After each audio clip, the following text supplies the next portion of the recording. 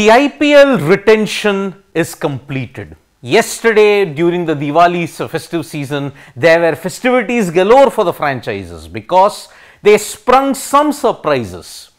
Captains were left out in the cold. Teams retained their core, and you looked at it, most of the sides have a clear-cut idea about the franchise, about the mega auction that they want to go into.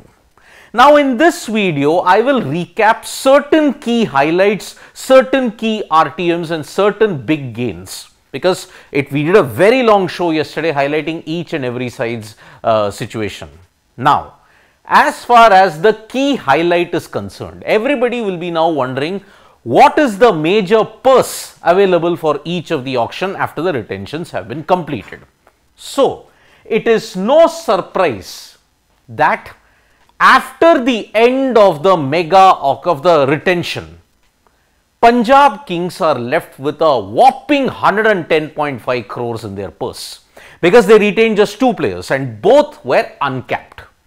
RCB are the next with 83 crores, DC with 73 crores, GT and LSG with 69 crores, that is the amount left in the purse of 120 crores. The overall purse given to each team was 120 crore.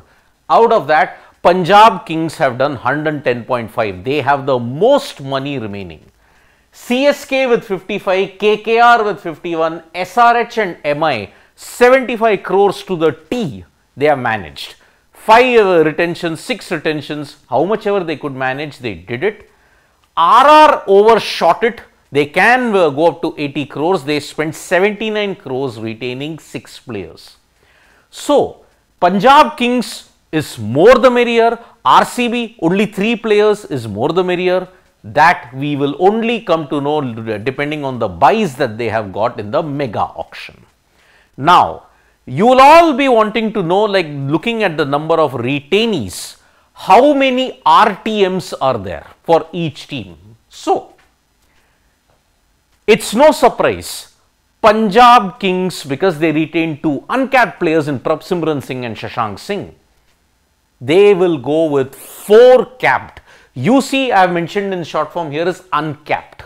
So, 4 capped players and uncapped they have got 2. So, PBKS with 4. RCB have gotten 3, they can go with 3 RTM options. They can either go with 2 capped and 1 uncapped or 3 capped. They can use that option in the mega auction that is going to happen. Delhi Capitals can go with 2 capped or 1 capped or 1 uncapped player. Mumbai Indians, now because Mumbai Indians retained 5 capped players, they can only get 1 uncapped RTM.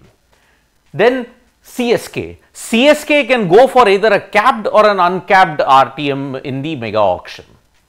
SRH, because they retained 5 players, all were capped, they'll only get on 1 uncapped. Same for LSG in this case.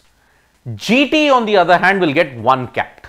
KKR, RR, they will both get an NA in that sense. So, KKR and RR have retained 6 players and that is why they cannot be retained, they cannot have an RTM in the mega auction. They'll have to go through the buying process. Now, who were the top buys in each franchisee that they retained? Because there was a cap, 18 crore, 14 crore, 11 crore, then 18 and 11 again. For the uncapped, it was 4 crore. Heinrich Klaasen is the most expensive retention in the history of the IPL with 23 crores. Sunrisers Hyderabad invested that much in him. 24.75 is Mitchell Stark. That might be broken in the mega auction. For RCB, no surprises. 18th year, VK18 had to be retained, the number 1 pick. So, 21 crores there also. Nicholas Pooran matched up with 21 crores.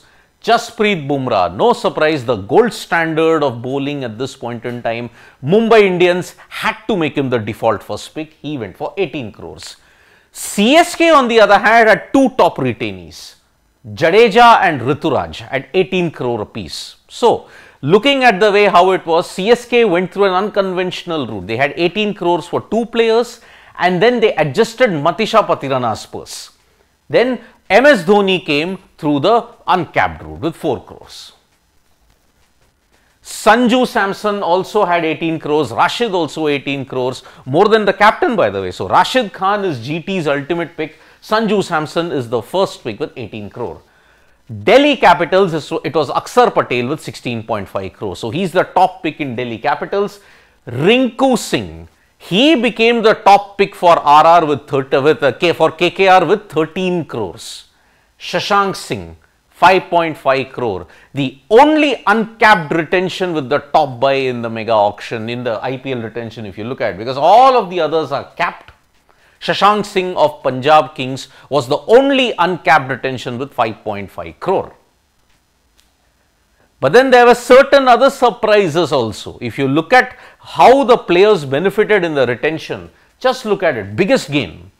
Dhruv Jurel, his 2024 price was 20 lakhs.